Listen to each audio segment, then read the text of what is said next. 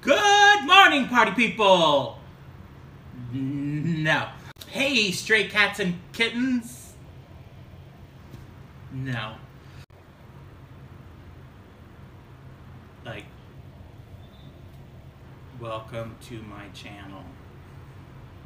So when it starts recording, I'm gonna come in and I'm gonna be like, hey! No, or something like, I don't, why is it beeping? Are you already recording? Hello, friends? No. No. That's what I say to the littles. Hola, mis amigos. Para continuar en español, oprima uno. To continue in English, press 2. No. No? No. No? No. All right. Well, welcome back. It's been a hot minute since we've done any day drinking and crafting, or since we've done any day drinking and crafting on video. And I thought this seemed like a perfect opportunity to bring it back, at least bring back the videotaping of it. Yeah, so here we are. We're gonna do a little day drinking and crafting. I'm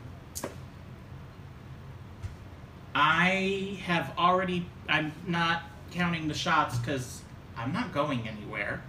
And I already made my drink. It's the vanilla vodka and the ginger ale. It's kind of, was that summer of 2012? Shanda, Denver. Anyway, so yeah, I have it in a, the perfect day drinking vessel. I may have already had some. I mean, a little bit. My ginger ale is gone. But yeah, so let's get to it. All right, so since we did this the last time, I have watched probably about 1,000,003 YouTube videos,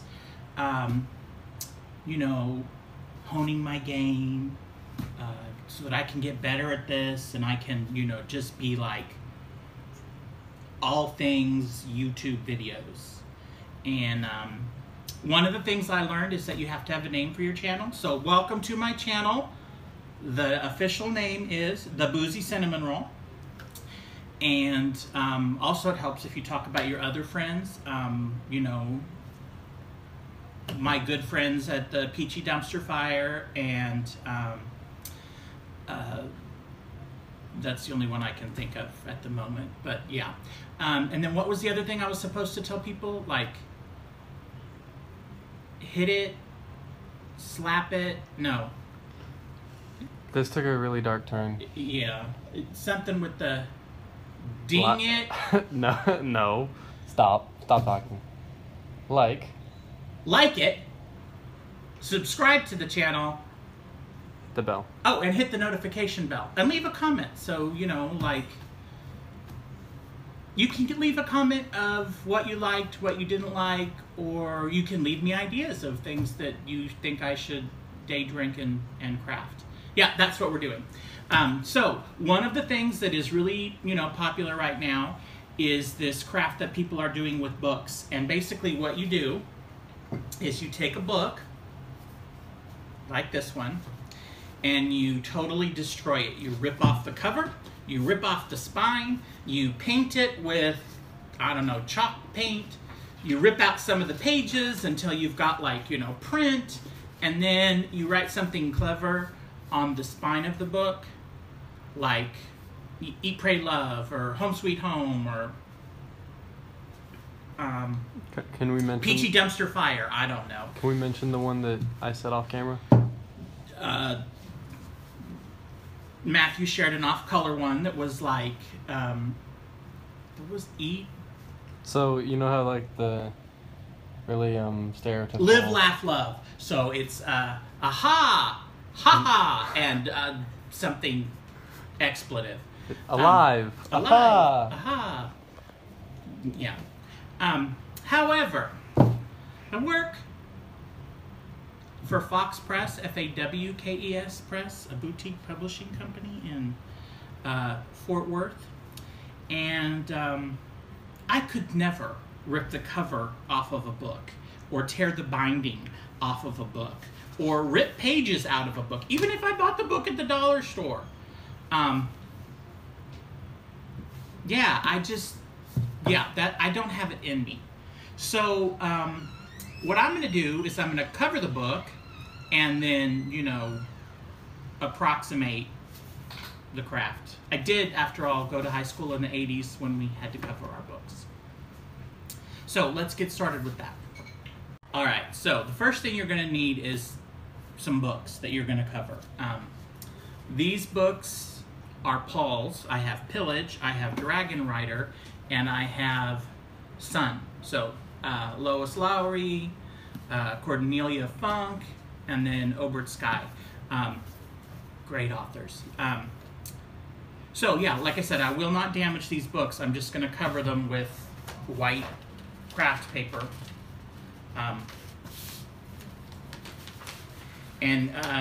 Since I asked Matthew not too long ago if he knew how to cover a book, and he said no, that he doesn't know. Paul admits he doesn't know either. So basically you take your craft paper so that it's a little bit taller than the book is long, and then wider than the book is when you spread it out like that. And then you just fold it at the top so that it's about, so that it lines up with the top of the book, and then you kind of fold it at the bottom so that it lines up with the bottom of the book. Maybe just a teeny tiny bit bigger so that you have a little bit of overlay. And then you, can you see that, Matthew? Move the eggs. What's with the eggs, man? They were an Easter craft. Told you I got a little carried away with the Easter crafts and wrapped all the eggs in decoupage and then had nothing to put our jelly beans in. It was a sad day.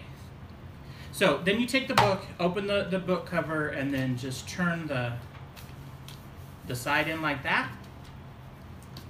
And then close the book. Open the book the other way. Whoops. And do the same thing.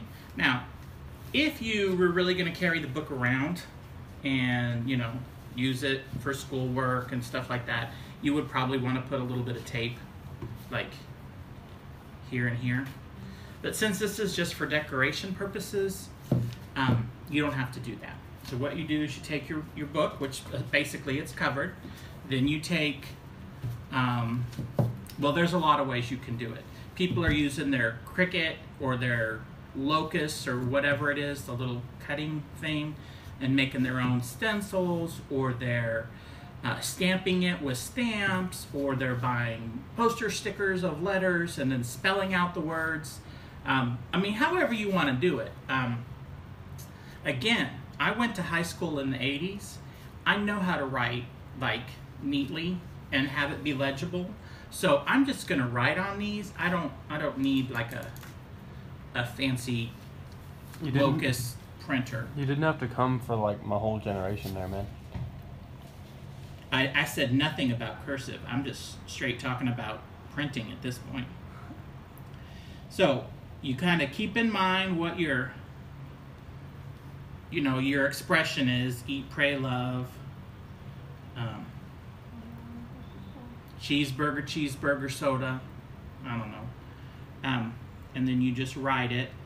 The ones that I have seen are right aligned, meaning the word is aligned with the right corner of the book. So like when you put it out there, like the words are right here, lined up with this side, which is kind of an odd way to do it, but it is what it is.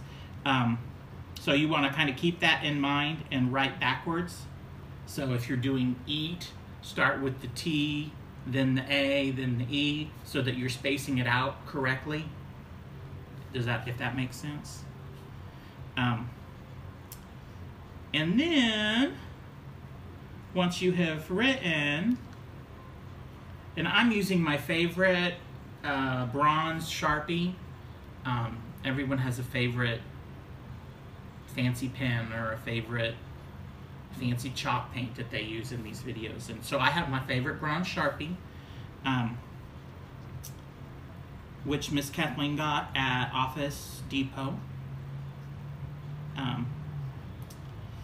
So yeah, I just wrote a fancy word with this fancy bronze Sharpie, and then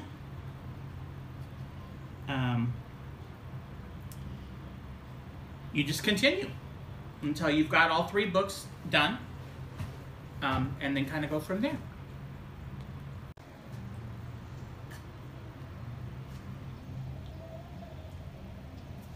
Okay, so once you've got your books all done, the next thing is, you kind of make them look fancy, and some people like take ribbon or burlap or fabric and kind of wrap it all the way around, and then tie it or put a big flower on top. But I'm gonna kind of go old school and use this baking twine that I got at the Dollar Tree. That's the other thing we have to say a lot, is where we got stuff at the Dollar Tree. I did get it before the quarantine though, so it's not like I went out and bought it. It's just been sitting around. So what you do is you wrap it around the stack of books. Whoops.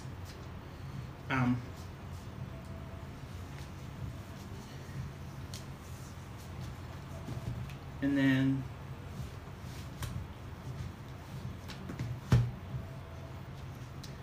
tie it, maybe in a bow. Or you could do that thing where you do it this way too, maybe. Except I didn't leave enough of that. So yeah, we're not gonna do that one this way.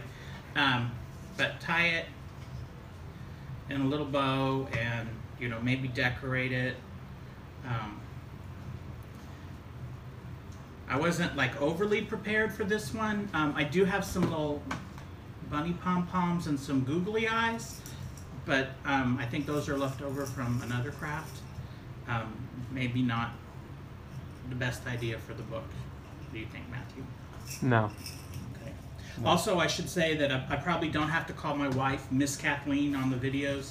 I just call her that for my Sunday school littles. So anyway, that's pretty much it. You wrap it, and then I'll post a little picture here of how we have it all staged, all fancy for people to look at and enjoy.